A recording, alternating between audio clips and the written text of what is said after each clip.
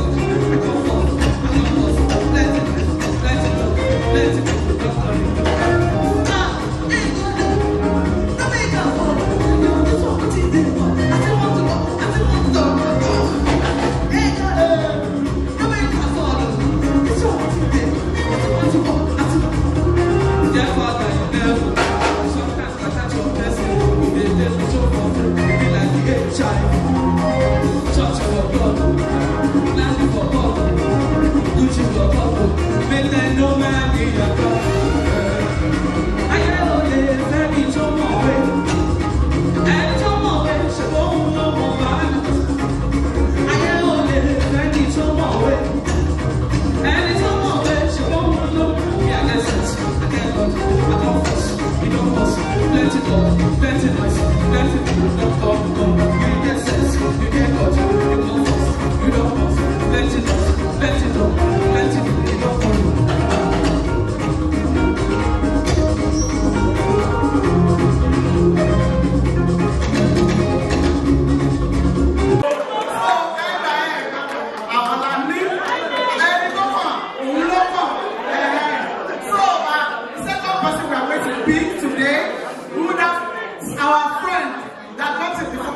First time. Don't worry, there was no gift to Lord you get so there was no gift that time, but we appreciate you. Thanks for that. So this time, second runner up, and the first runner up, which has been second. Going to pick this man. Please a round of applause for him. I love the fact that they mix this with gold and black and with it smooth thing, and the design is unique. Say hello, hello.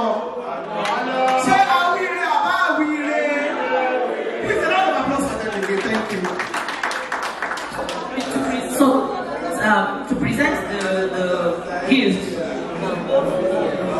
the first and the second. So, our God chairman, please, the honor of presenting this to our first winner, person of Ashake.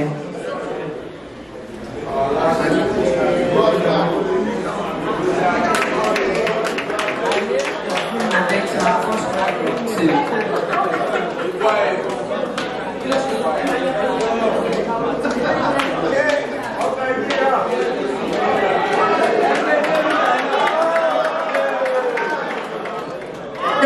Also in the house tonight we have BankyTV supporting us.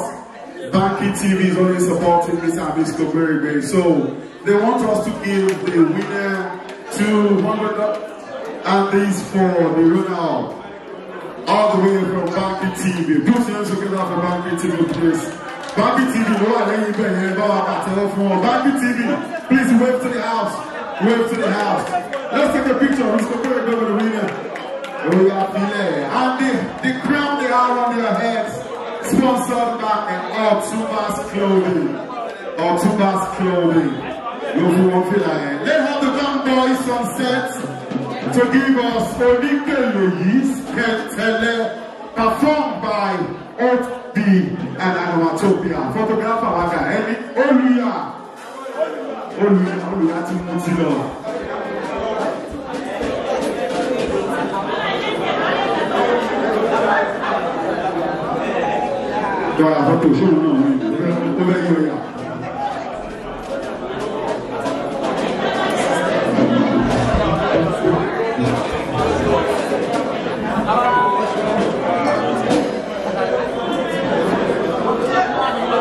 Thank you. Let's have the winner. Let's have you.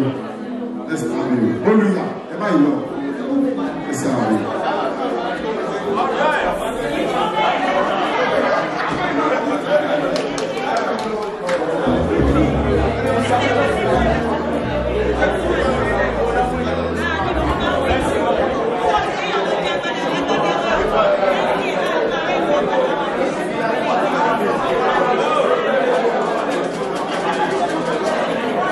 Thank you. We appreciate you. Thank you so much. Brother, one love. Emma, she feel like, yeah, what she like you. Don't take away the cap. The cap is beautiful. The cap is full of you. Beautiful. Judges, we thank you. The panel of judges, thank you so much. You will get an alert this year. We will send you an alert.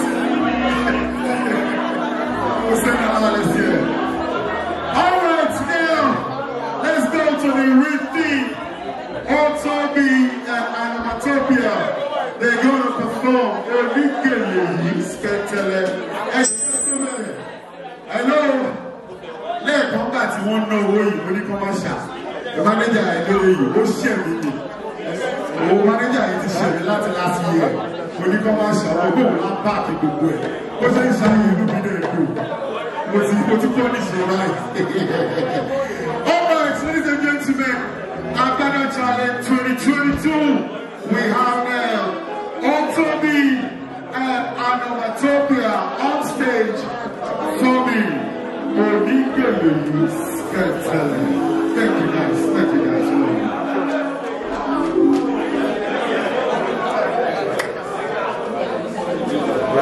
Our future DJ. Our future DJ. Let's go.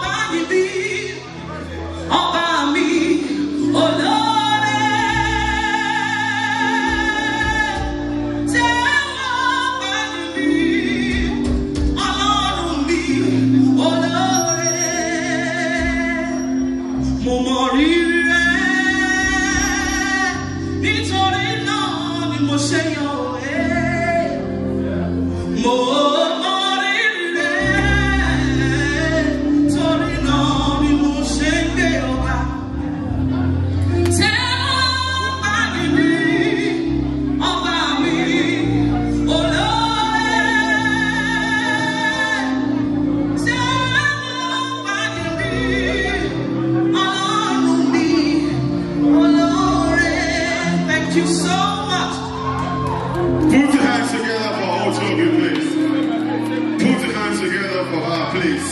Ẹ pàtẹ́wọ́ fọ́mọ ìkórè yìí wá lọ́wọ́ ẹ pàtẹ́wọ́ fún ẹjọ́ ẹ pàtẹ́wọ́.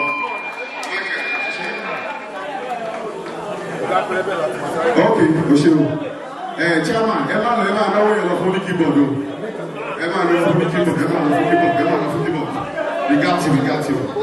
Oh shit. Oh. Ẹ ọ́ tóbi, wá mo fẹ́ jọ ẹ lójú. Ibi tí orí mi kú dé. Hello. Ibi tí orí mi kú dé. Mo fẹ́ kò sí kámẹ́rà mi tàbí ẹ̀ mánéjà ló máa wá kú. Owó tí everybody ò ná fún ẹbí lálẹ́ yẹn ló ń ná. Mi ò gbé aga ní o. Àlàyé owó olùgbé kí ni tó bẹ́ẹ̀ lọ sẹ́fà ni. Owó tí everybody ò tán bí. Orí mi mú tóbi. Owó Mexico ni kò sọmọ náà gbàgbọ́ fún ẹ. That's $200,000 Mexico dollar. Ẹ pàtẹ́wọ́ fún mi, ẹ pàtẹ́wọ́ fún mi ẹ jọ. Kò yí sí. Wọ́n máa ná dọ́là ní wọn lè ná tí mo bá yẹn. Àbẹ̀ àwa náà ti lọ.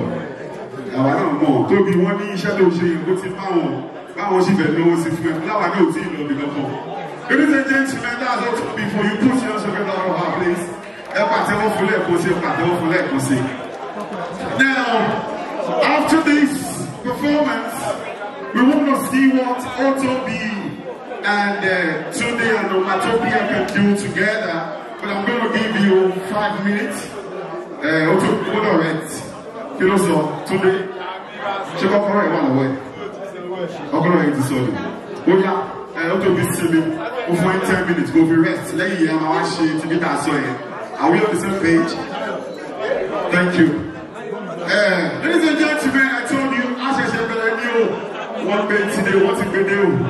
What's it gonna do? Hello. Hi, hello. Sis. Team party, leave you. Get this service. Hello. Ẹgbẹ́ tẹ́lẹ̀ ló máa fẹ́ jókòó sílẹ̀ yẹn o. Wọ́n ti bá wọn bèjì jókòó. Ó ṣe wọlé sí orí mi ò ní sáfíìsì mọ́ lọ́wọ́. Wọ́n gbà fìlà mi jọ, wọ́n gbà fìlà mi. Orí mi ò lówó lọ́wọ́. Ladies and gentlemen, it's going to be a beautiful night. Mr. Otobi. Mr. Otobi Asalo.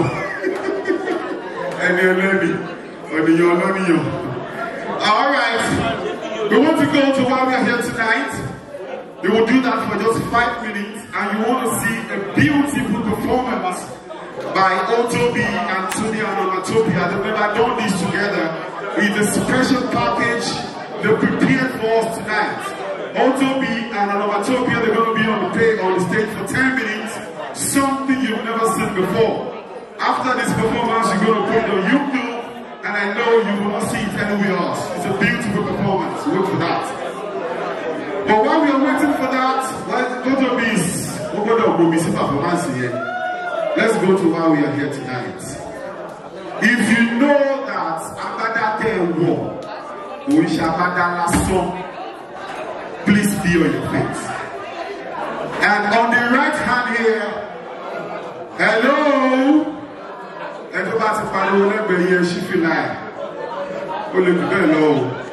La Boche, Anika William, Magotiwa, be a Gobo, be Jedibo, be a factor, Funoga, Wala, Ale, Baloju, Foloju, Zazu, Oko, Wale, you, you're your own. Now, this is going to be our judges tonight. Miss Tura, Ibo, Kuribo, Tura, Dayo Amusa, and our chairman there,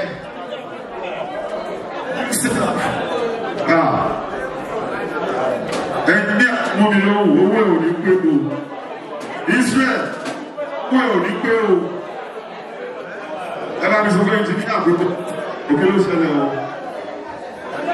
I'm too far. Okay, let's have Yusuf as one of the judges.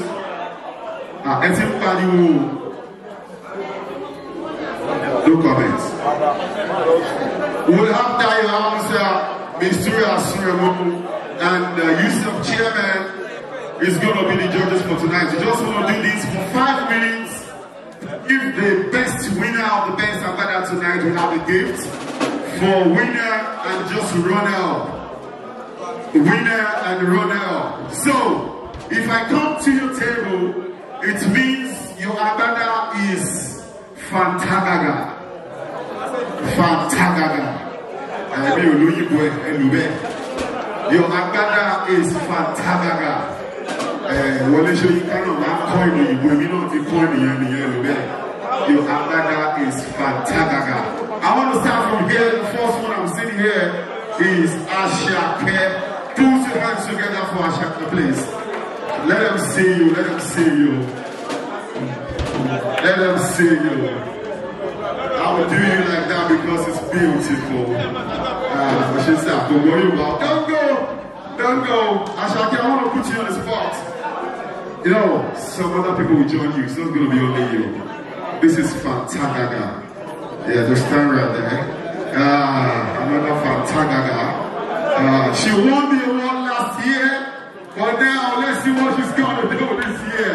Put your hands together for her. Our best Agbada last year. Ever make Patewo Ogozi. Stand right there. Well, actually, we are here. You are here. Only our color and name is black and gold. Black and gold. No, who should come back? Bro, I love what you want. Let's have put your hands together for this one too. Right there, you represent it. People don't do that one thing. People don't do that one thing. God bless you, bro. But I said that black and gold tonight. Actually, the judges, everyone in you say TikTok. I want to go to your Fantagaga. You are Fantagagas. Omoti, in the morning. Hello, Italian. Smoke.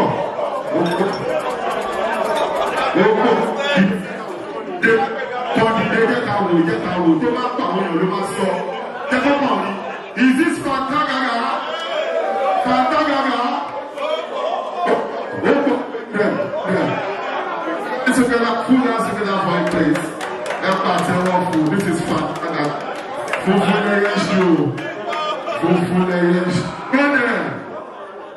Wait there. Elegant. I see you. Let's see.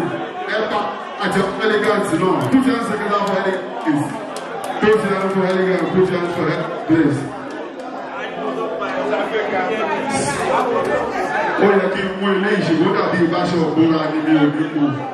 This is Fantagago, not Fantagagas. Ever the guy our Agbada Sile. Man, put your hands together for this beautiful attire too. Thank you, Papa. Put your hands together for this. Okay. This is Fantagaga. Ewa kilo se Mikey, don't you? Alaye kilo se is Mikey. Oh, got you. Wait there. Who is Zuzu? Okay.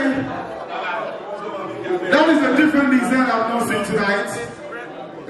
Design you see me. Let me talk about come. Put your hands together for him, please. Alaye might lead you in a battle. Let's have it.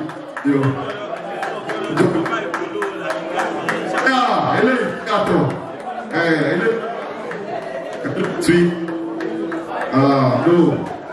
No, but the Agbada, you will know the practice. You will know the practice. Hey, confirm. Is this Fantagaga? It's Hey, I ẹni bó ṣe fọwọ́ pa kò ní kò tí ó sì bẹ̀ ó tún fọwọ́ pa pé léde ìyá wọn bẹ̀ mo lọ láàsì àtúnṣe àwọn èèyàn láìpì yìí o wọ́n ti náwó sí ipa ó yá àti pọ́sẹ̀ ọdún báwọn náà fi àti kẹ́bì ẹbí stáìlì ní ẹjọ́ àti pọ́sẹ̀ ìgbéjèjì ẹjọ́ ìwọ̀n put your hands together for two place. Adìrẹ nìyẹn kò yé mi. Àti kẹ́mi, let's go. Eléyìí ò yé mi ní mo bí o mọ aṣọ yìí. you get confused. It's Pantagruel. Jeans, all shade of jeans.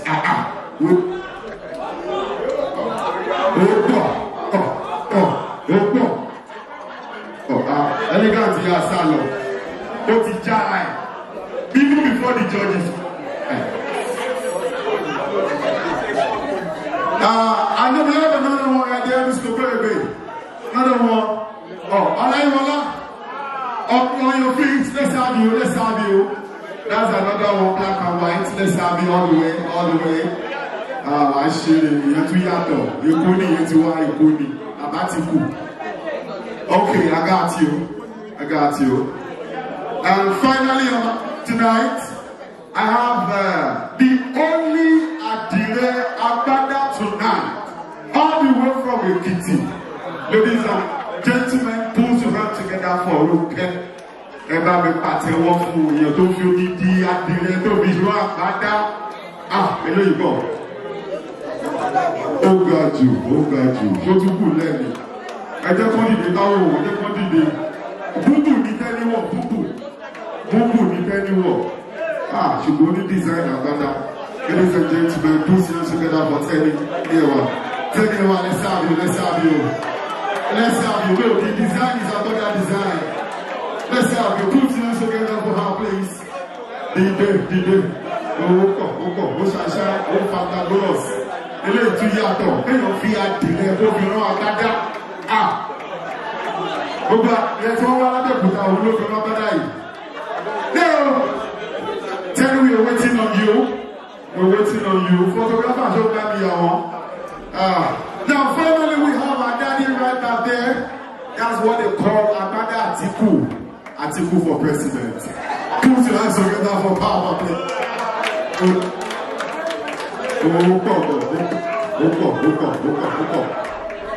What's good?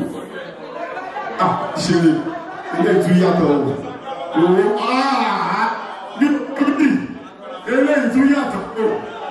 Ele tu yato. Ebe se wedding ni. Ole je engagement. Agbada. Oyo confirm ìbílẹ̀. Shiri. O ti so ke go. Iyo ti so ke go. Nígbà tí kò sí Oyo. All right. Giants. Àwọn tó lè judge yìí ló ti wà confused. Ele tu yato.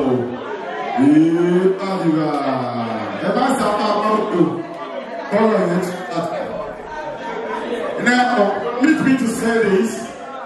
For the first time, this is Agbada 2.0. And right now, officially confused. I just want you to recall that. Last year, Open the honor post to not doing. You don't see her, but as you are there.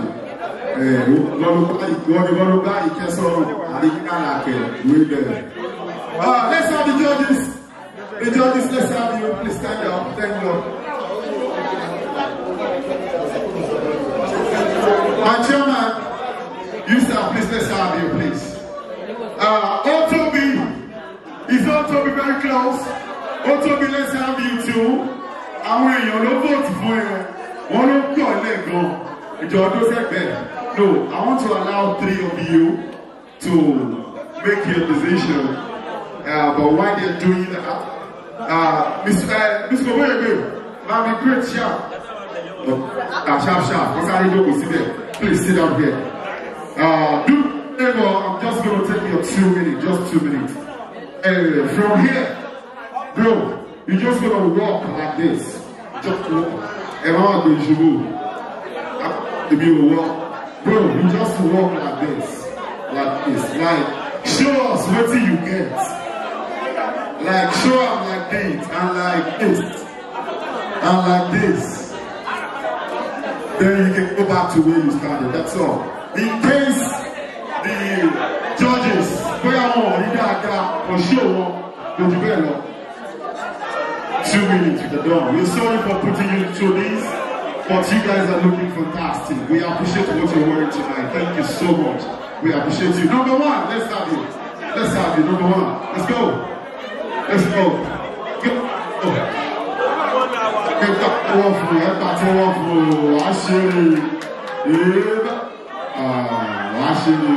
White and black, yo. White and black, and you don't know, so you try, go. No. Hold your pencil, hold your pencil. Come on. Go to the Billy. Put your hands together for a place. That's number 1 on the list. Thank you. Number 2, Ibile. Let's go there. How are you? Let's have you. Put your hands together for these two. All the way from Osun State. Am I right or Ibadan? But color blue, color okay, blue one, I'll show you. Oplon, actually, but that was too far. Wait there. Hey! We are now. Actually, I can see you. Thank you. Oh yeah, number 3, let's go there. Black and white. Oh yeah, Akasi. Let's go. Eléyìí ti ń bẹ́ ẹ̀kọ́ ẹ̀dí o. Eléyìí àwọn jọ́jìs ó ti ń ta wọ́n lẹ̀ o. Eléyìí ti ń ta wọ́n lẹ̀ o. Oh yeah, there you go, actually. Ó ṣẹ̀ṣẹ̀ dé láti Nàìjíríà ní confam. Eléyìí yàtọ̀, wà á ṣeré. Eléyìí ti ń bẹ́ àwọn jọ́jìs o. Next time mi ni wà á kówó yẹn fún. You will give it to me. APC, this is unique. This is so unique. I don't know what to call it. I said it earlier. I don't know. Sadly, we have to wonder. We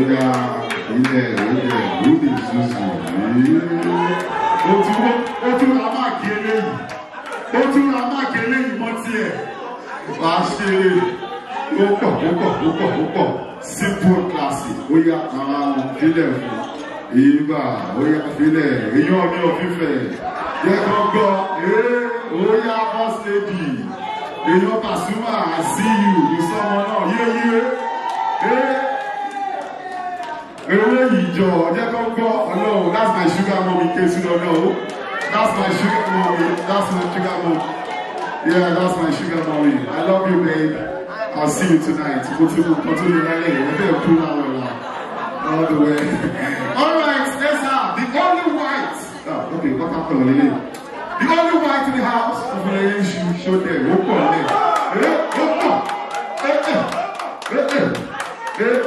Your team money. Your dogu.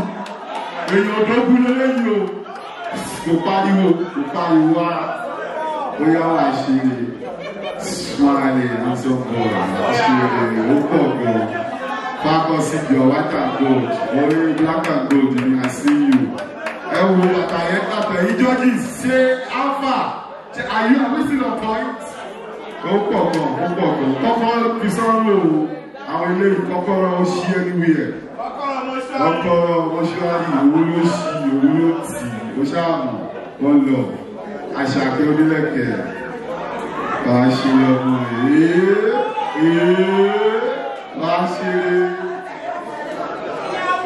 Actually,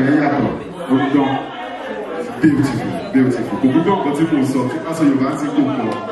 Mo ló fine, mo ló sọ́ra, mo ló tíní, mo ló pẹ́, mo ló wà right. Àṣírí, let's go there. Ó yá, eléyìí náà yí wa, ọ̀ṣà àbẹ̀ yí wa lórí. Bábádá ní o àmọ̀, bí gbogbo ní àmọ̀, ṣùgbọ́n bí sẹ́yìn Agbada tó wà bẹ́ẹ̀. Ladies and gentlemen, tell me entertainment on the floor. Ladies and gentlemen, put it together for her. Agbada tó dápò wé bẹ́ẹ̀, kó bí. Ó pọ̀, ó yá ilẹ̀, wàá ṣe bóyá dèrè láṣọ yẹn gan àti ẹ̀. Alexandra, ó rẹ̀ mí gan. Ó yá, wọ́n ṣe wí lọ sí ẹ̀ nìyẹn o, wọ́n ṣe nà wọ́n máa lá sí ẹ̀ nìyẹn o. Ó pọ̀, ẹni bó tún rán òun nìkan ló mọ́ padà ní. Ta ló sì jẹ́ tún bẹ́ẹ̀ bù ní. Aláwa o. Ó pọ̀. Èéfilẹ̀ ọmọ náà báńsì. Ó yá 1,000.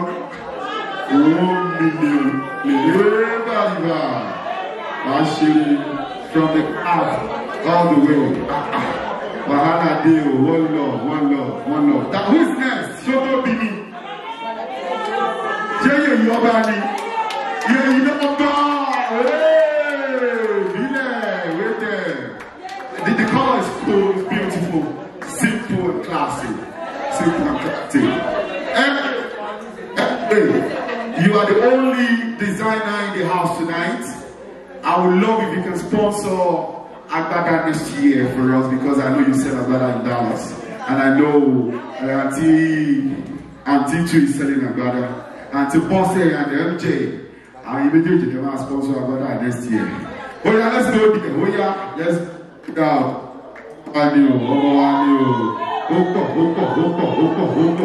Oh no, don't be lying. Oh shout,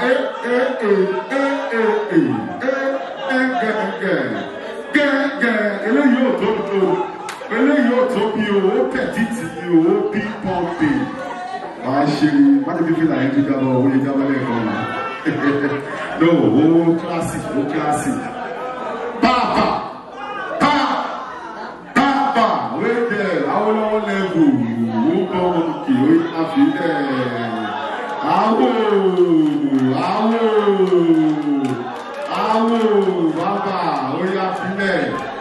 This is beautiful, this is beautiful.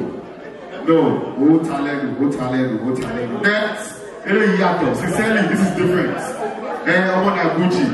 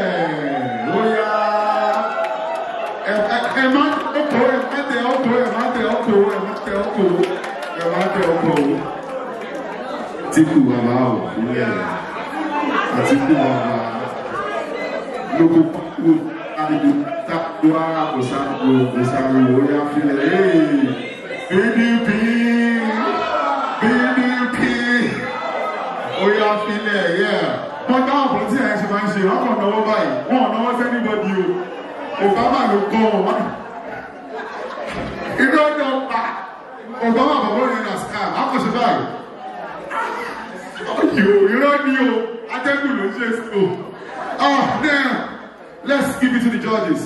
Once you are confused. Are you ready for us? Let me get the gift.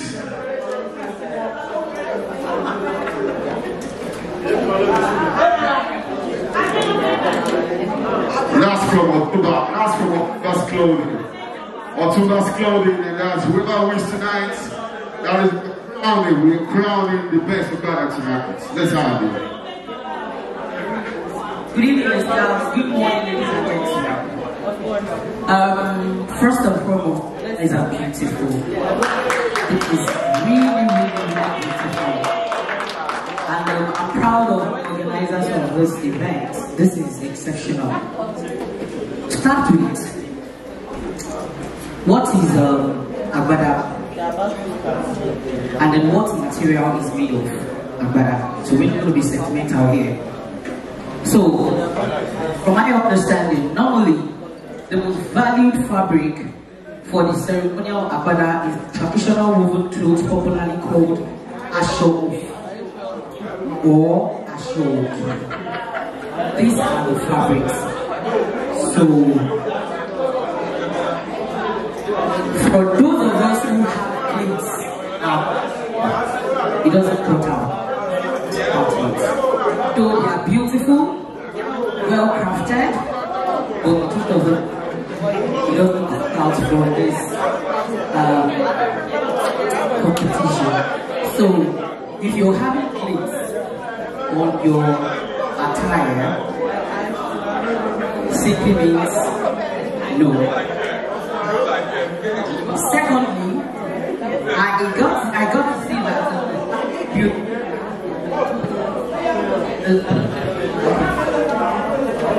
I realized that we have some beautiful African fabric here, like this sister, that of that uncle, that would have really passed if it was Agbada, but this is called Chiki. This is Danshiki and not Agbada. Ogari. Danshiki way Agbada. I really get it so big.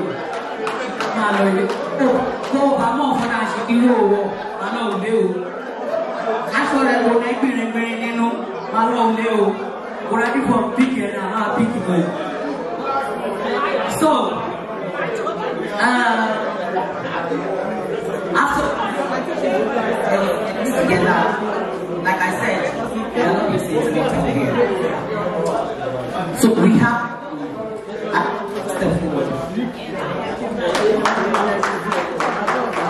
the reason why we are picking her is the fact that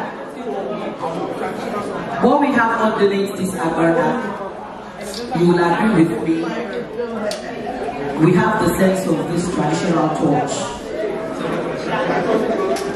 Yes or yes?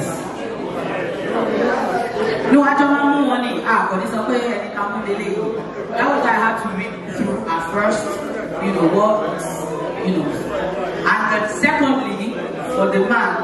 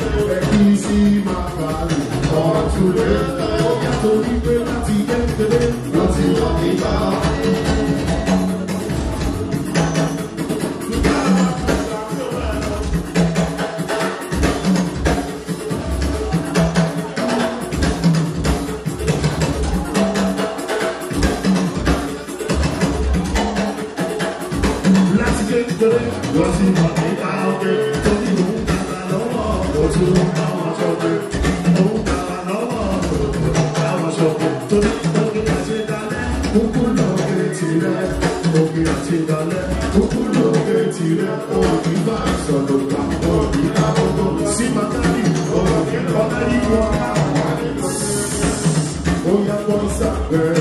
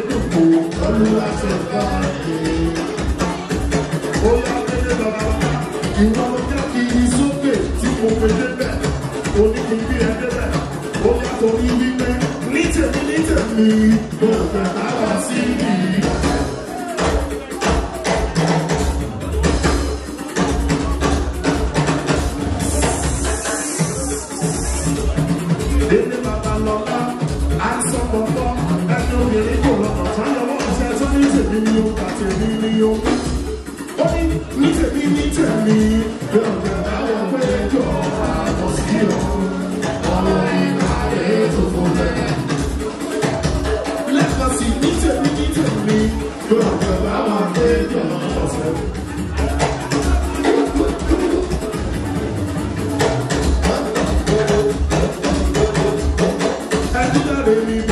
Ìbàdàn májàmájà tó fi kára wájú lẹ́nu.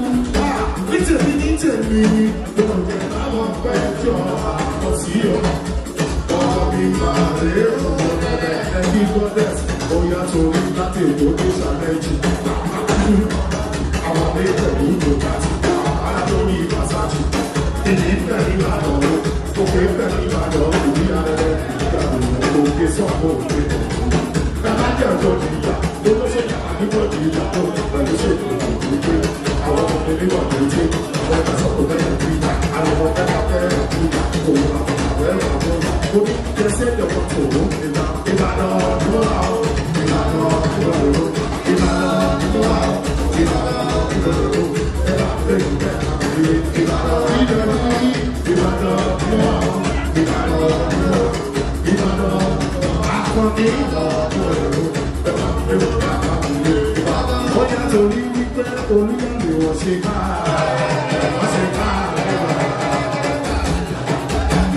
ọkọ̀ princess tó jẹ́ blessing oní olúyọ̀lé wọ́n ṣe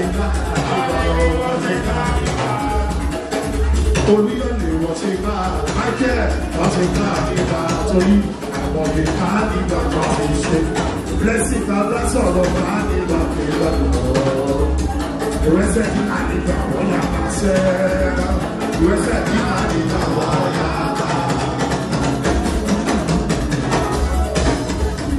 Torí oníyọ̀lé wọ́n ṣe káàdìgbà o, wọ́n ṣe káàdìgbà. Olúyọ̀lé wọ́n ṣe káàdìgbà o, wọ́n ṣe káàdìgbà. Àgbọ̀dé káàdìgbà wọ́n ti ṣe. Torí tẹ̀gbẹ́ sọ̀rọ̀ káàdìgbà nígbà tó ìwẹ́sẹ̀ ní àdìgbà wọ́n yà máa ṣẹ́.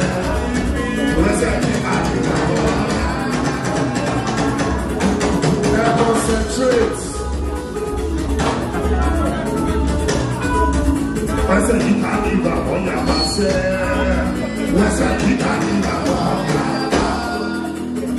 Mo ti sọ tẹ́lẹ̀tẹ́lẹ̀ bó bá ṣe balẹ̀ ṣe wá ṣe lálẹ́ ìní. Torí Ọlọ́run tó bá dọ̀rọ̀ blessing, mo lè wá kan ní wípé sẹ́ Áńgẹ́lì tó gbénú ayé, Áńgẹ́lì tó gbénú ayé.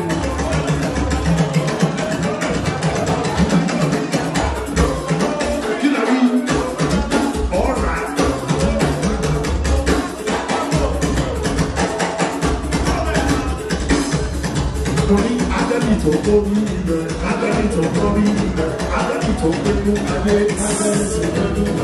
Áńgẹ́lì tó kórí ilẹ̀, Áńgẹ́lì ẹbí blessing, ó lẹ́yìn ó tún níwájú, ó lẹ́yìn ó tún níwájú, ó lẹ́yìn ó tún níwájú, ó lẹ́yìn.